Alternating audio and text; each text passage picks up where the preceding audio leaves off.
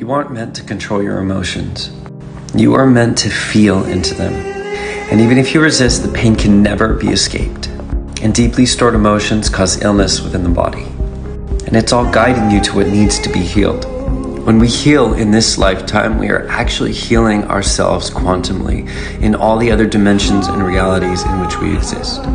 And when you heal for you, you actually heal for all others, especially those who are connected to you.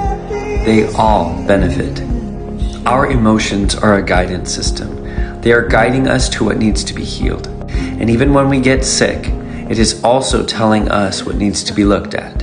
It is up to us whether or not we want to receive that guidance. So the best thing you can do is release the resistance and feel your way through the dark. Your power is just on the other side of it.